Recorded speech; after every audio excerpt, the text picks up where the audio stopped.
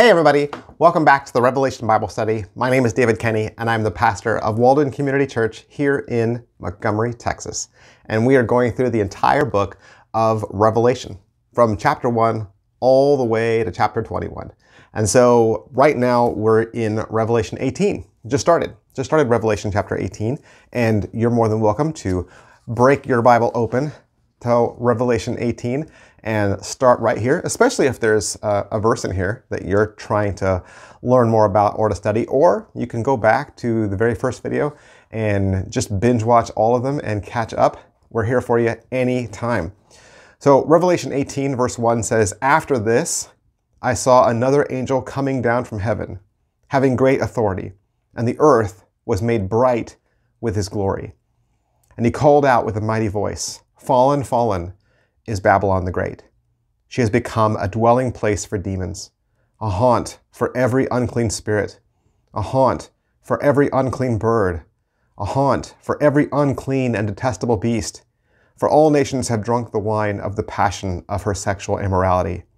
And the kings of the earth have committed immorality with her, and the merchants of the earth have grown rich from the power of her luxurious living.' Then I heard another voice from heaven saying, 'Come out of her, my people, lest you take part in her sins, lest you share in her plagues. For her sins are heaped as high as heaven, and God has remembered her iniquities.'" This is the destruction of Babylon the Great. And all through our study together, we've talked about Babylon. We don't know where Babylon is, if it's a current country or a current city or a current state right now, or if it's something that's coming in the future. We've said in previous episodes that Babylon is the home of this false religion, right? They've made up their own religion. They worship their own things their own way. And this here in Revelation 18 is another side of that. And here we're not focusing so much on religion as much as we are focusing on their material wealth and their greed and their lust for money and possessions and things. Babylon has become this place where they get anything and everything they've ever wanted. And it's the love of stuff, right?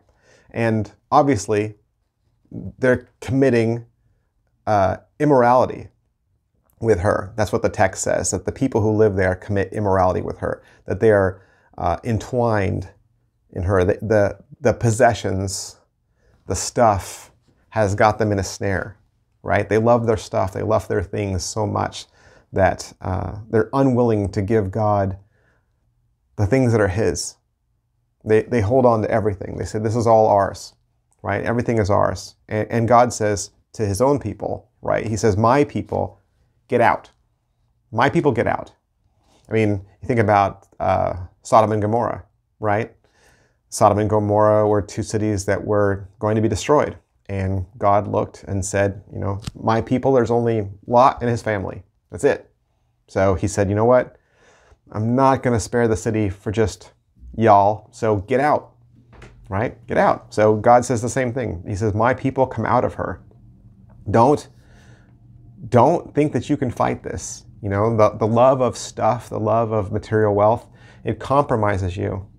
It makes you do things that you think you wouldn't do.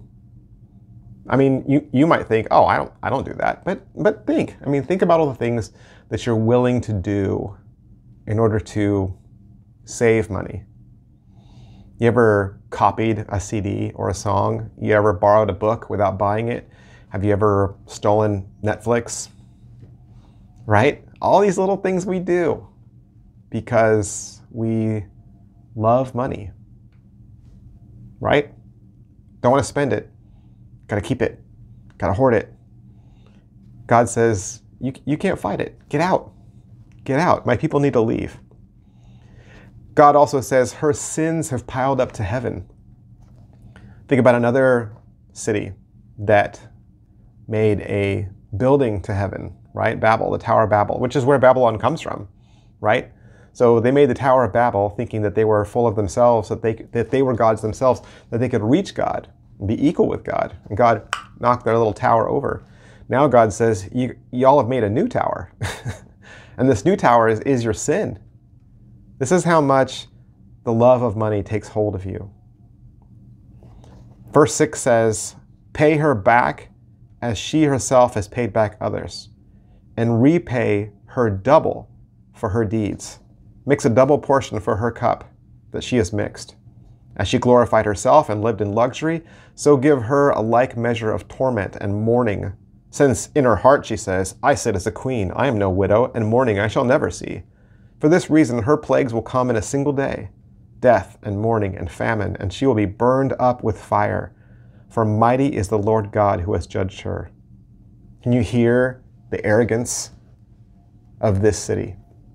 Hear the arrogance of the people who live in this country. They say, I'm queen, I'm in charge. But feel sorry, feel ashamed. I won't feel sorry. I'm not sorry for how I live. Right? This is boastful. This is prideful.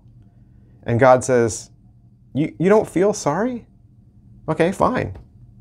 I'm going to destroy you in one day. But the truth is, right, about our own things, about our own stuff, and how we are with our material possessions, what do we have that God couldn't take? Anything? We should never be boastful or prideful about our great car or our wonderful house or, our stereo or a big TV or anything. Like, there's nothing we have that God couldn't take away. I mean, I live in Texas, right? And you've probably heard about the winter storms that have taken place. I mean, our Facebook feed is filled with people who have had serious damage to their homes, right?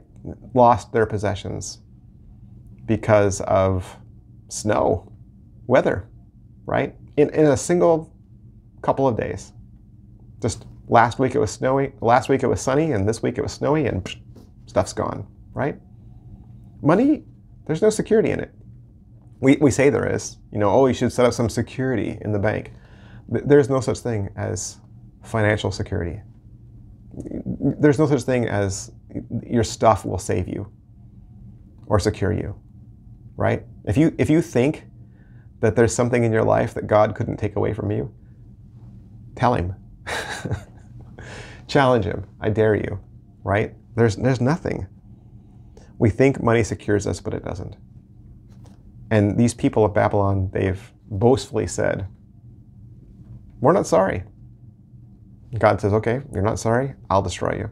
I'll destroy you in a day. And I'm not saying it's going to happen in our lifetime.